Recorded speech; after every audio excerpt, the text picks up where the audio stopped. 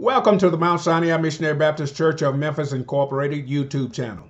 Thank you so much for choosing to spend a little time with us viewing our Thursday night Bible study. And I pray that something that you receive will be helpful to you on your future journey. Let us pray. Our Heavenly Father, thank you for giving us your word that teaches us either about joy or sorrow. Help us to live in a way that will not only bring us joy, but will cause you to be glad in your heart because of the choices that we make. In Jesus' name we pray. Amen. Our subject for tonight is His hope for joy turned to sorrow. His hope for joy turned to sorrow. This story is about a young man that came to Jesus seeking hope of eternal life and the joy that it would bring. But he went away sorrowful because of his encounter with Jesus. Our text for tonight is found in the book of Luke, chapter 18, verse 18 through 30. That's Luke chapter 18, verse 18 through 30, and I'm reading the English Standard Version. And a ruler asked him, "Good teacher, what must I do to inherit eternal life?" And Jesus said to him, "Why do you call me good?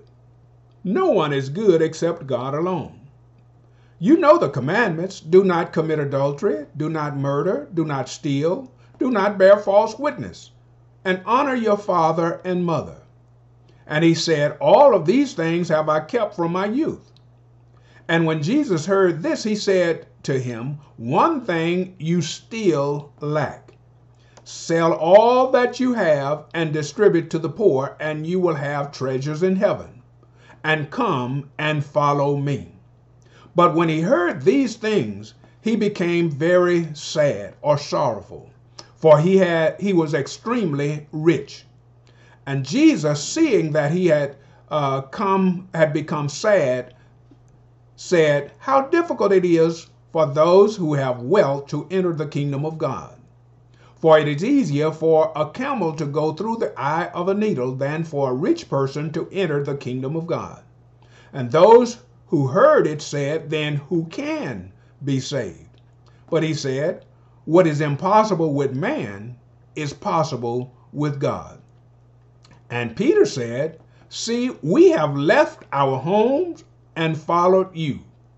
And he said to them, "Truly I say to you, there is no one who has left his house or wife or brothers or parents or children for the sake of the kingdom of God, who will not receive many times more in this time and in the age to come eternal life." Now this rich young ruler can be seen as a misled youth. The rich young ruler may be the only person in the four Gospels who came to the feet of Jesus and went away worse than when he came. And yet, he had so much in his favor. He was moral and religious, earnest and sincere, and probably would have qualified for membership in any of the average churches today. But yet he refused to follow Jesus Christ and instead went his own way in great sorrow. Proverbs chapter 14 verse 12 says, "There is a way which seems right unto a man, but the end thereof are the ways of death." What was wrong with this young man? In other words, he was dishonest. In spite of the fact that he came to the right person, asked the right question, and received the right answer, he made the wrong decision. Why? Because he was not honest with God or himself, and therefore he would not do what he was commanded to do. He was a superficial young man who said one thing but did another. Now consider the three areas that he was misled in. The first one is found in verse 18 and 19, is his view of Jesus Christ. His view of Jesus Christ. Verse 18 says, and the ruler asked him, good teacher, what must I do to inherit eternal life? And Jesus said to him, why do you call me good? No one is good except God alone. The rabbis were called master or teachers, but it was very unusual for a rabbi to be called good. And this young man saw Jesus as a teacher or from God, and he called him good. The Jews reserved the word good for God only. Psalms 34 verse 8 says, oh, taste and see that the Lord is good. And blessed is the man who takes his refuge in him. Psalms 106 and verse 1 says, praise the Lord. Oh, give thanks unto the Lord, for he is good. For his steadfast love endures forever. Now, this explains why Jesus asked the young man what he meant. Because if he really believed that Jesus was good, it also meant that he was confessing that Jesus was God. By asking this question, Jesus was not denying his deity, but acknowledging it. He was testing the young man to see if he really understood what he had just said. And his subsequent behavior proved that this young ruler did not believe that Jesus was God. If he really thought that he was in the presence of the Almighty God, why did he argue, even though politely, about the law? Why did he brag about his character and then refuse to obey the word? Surely he knew that God sees the heart and knows all things. So he had the wrong view of Jesus Christ. The second area that he was misled in, his view of sin. Verse 20 and 21 says, you know the commandments. Do not commit adultery, do not murder, do not steal, do not bear false witness. Honor your father and mother. And verse 21 says, and he said, all these have I kept from my youth. He also had a superficial view of his own sin. No doubt, this young man sincerely tried to keep the law. In fact, this may have been what brought him to the feet of Jesus in the first place. Jesus did not quote the law to him as a means of salvation, because obedience to the law does not save anyone.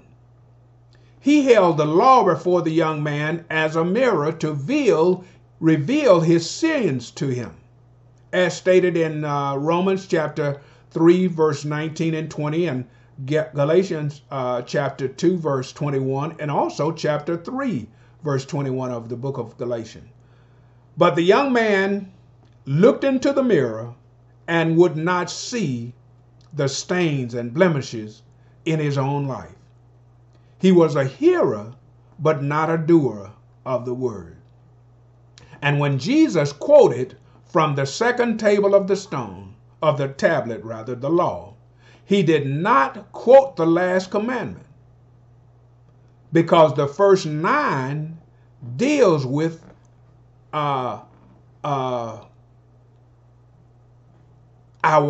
actions. That's it. The first 9 deals with our action, but the last commandment deals with our motives. Jesus said, thou shalt not covet. Excuse me, I had to cut the phone off. Now, Jesus knew the young man's heart, and so instead of preaching to him about covetousness, he asked him to do something that a covetous person would not do. Nobody is saved by giving all of his wealth to the poor. But nobody can be saved who will not repent of his sins and truly turn away from them. This young man was possessed by his love of money, and he would not let his money go. Without faith, it's impossible to please God, and without the faith that has actions, it's dead. So we must have faith in God, and our faith must show in our actions. This young man could not show his faith in actions. Now, the third way that he was misled is found in the fact that his view of salvation was a misleading view. Verse 22 and 23 says, when Jesus heard this, he said to him, one thing you still lack. Sell all that you have and distribute to the poor, and you will have treasures in heaven, and then come and follow me. But when he heard these things, he became very sad, for he was extremely rich. So he had a misled view of salvation. Now, the young man thought that eternal life came to those who did something, which was typical of the Jewish conviction. But when Jesus gave him something to do, he refused to obey. Doesn't that sound a lot like the predicaments that we find ourselves in this day and time?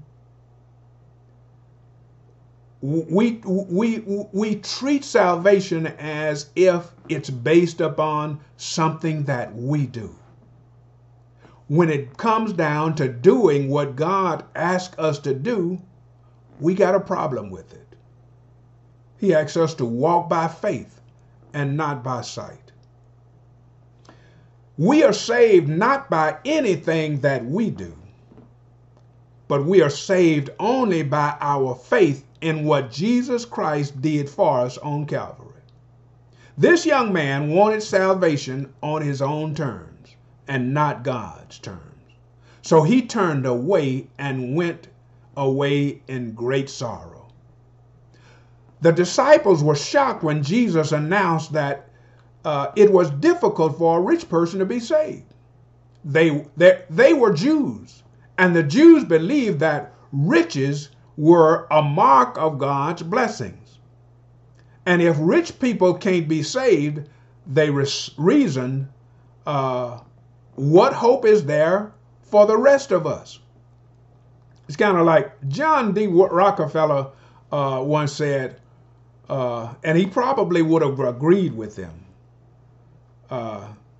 He once said that riches were a gift from heaven, signifying, this is my beloved Son, in whom I'm well pleased. So often we are misled into thinking that because of what we have, because of what we can do or do, it's an indication of God's pleasure in our lives. It's not our possession of riches that keeps people out of heaven. If that was the case, Abraham, David, Solomon, they were all rich men. It's being possessed by riches and trusting them to make salvation, it's trusting them that makes salvation difficult for the wealthy. Wealth gives people a false sense of success and security. And when people are satisfied with themselves, they feel no need for God. Peter's comment in Luke chapter 18, verse 28 suggests that he had a rather commercial view of discipleship. What then will there be for us? He asked.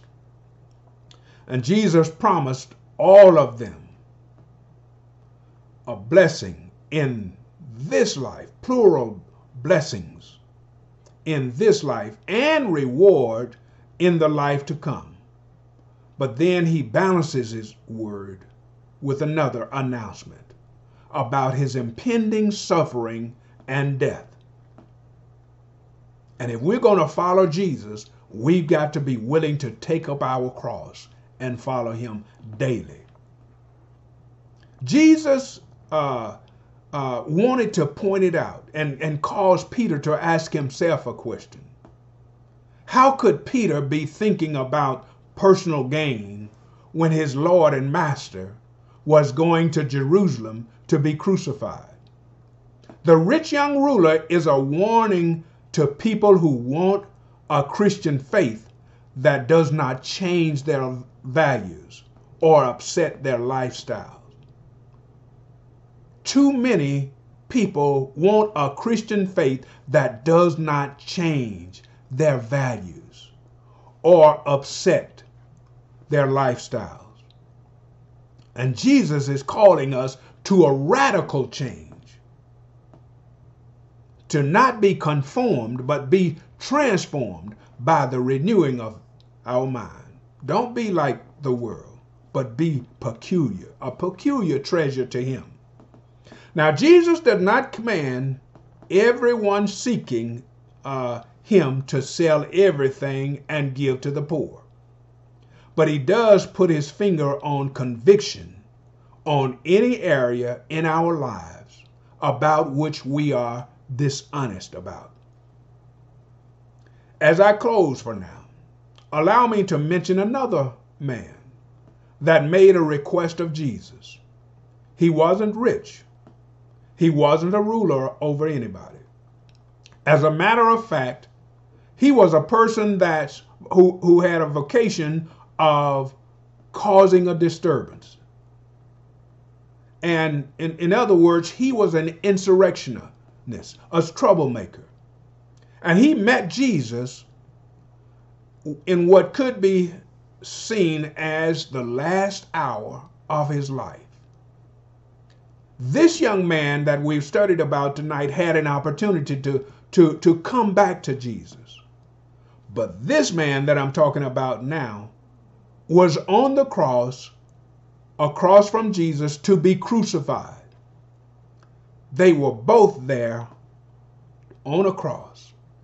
And this man for wrong that he had done in life, and Jesus for the wrong that this man had done in his life, and the wrong that we have done in our lives. This man could not do anything except what he did to be right with God. He accepted what Jesus was doing. This man simply asked Jesus to remember him when he entered into his kingdom. And Jesus' response was, "This day you shall be with me in paradise." This man did not go away sorrowful, but instead received joy in the reply that he received from Jesus. Everyone who accepts what Jesus did on an old rugged cross gets joy. And everyone that rejects the work of Jesus rejects Jesus and eternal life to come. Jesus hung, bled, and he died to save sinners. In one respect, they buried him in a borrowed tomb. But in 3 days, he rose from the dead with all power in heaven and in earth in his hands. Power to lift up bowed down heads. Power to set free those that are held captive by sin and Satan. And he's looking at somebody right now with love and compassion, ready to turn your sorrow into joy, just as he saved this man that was about to die. Jesus asked him, this man asked Jesus to save him. And all you've got to do, if you're in your sorrow, is to ask Jesus to save you from your sorrows. Let us pray. Our Heavenly Father, each day we face different situations that can bring joy or sorrow into our lives. We ask that you would help us to endure the things that bring us sorrow and count them all a joy. and help us to appreciate and share the joy that you give us. In Jesus' masterful name we pray. Amen. And that's all I've got for tonight, tonight. I pray that you will remember as we are in this pandemic season, and most of the United States and in other countries, the number of individuals that are contracting this COVID-19 disease is on the rise again. So you must wear your mask. It is a proven fact that wearing a mask does help. And not only wearing your mask, but practicing social distancing and washing your hands often. And these are some things that are going to help me in the future when COVID-19 is no longer with us. I might not wear a mask, but I will think twice about people entering into my space, my personal space. And I will be more conscious of when I'm too close to somebody in their personal space. And I believe I'm going to wash my hands often for the rest of my life. One other thing I need to say before I go, and that is 5 days to go to vote. We have 5 more days before November 3rd. They are saying that it's too late to mail in absentee ballots or mail-in ballots, and be assured that it will get to the right place in time. So if you can still do early voting, I recommend that you get out and do early voting between now and the last day that you can early vote wherever you are. And then if you don't get a chance to early vote, on November 3rd, do all that is within you to get to the poll and do all that you have to do to let your vote count, to cast your vote. Each vote counts. And with that, so long.